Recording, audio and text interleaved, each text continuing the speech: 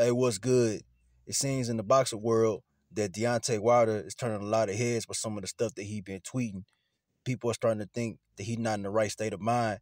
But what I read, it isn't even bad tweets. One tweet was just saying that he was tired of traveling, and then another tweet that said that he hasn't slept in 5 days. Well, that would explain a lot. You feel me? Well, I think personally, if there is something wrong, maybe he just having burnout like normal people do at their job.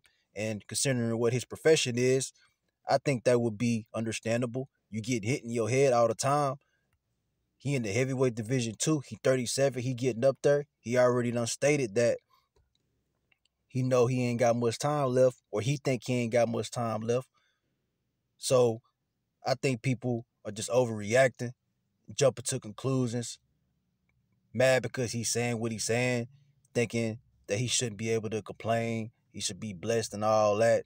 Because he stated in one other tweet that if people just worried about themselves, that they would have a much better life. It could be a lot. No telling what's going on with him. But to sit here and judge and make assumptions, I don't feel that's fair to the man. But he's supposed to have a fight with Andy Ruiz here in May. That's just hard to happen right now. Y'all know how it goes in the boxing world.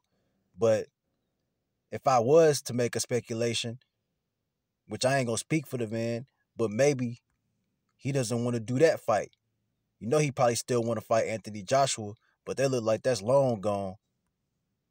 As I stated, he 37, so maybe, just maybe, he really think about calling it quits, which there ain't nothing wrong with that either. But to sit here and question his mental health, I feel that's unfair.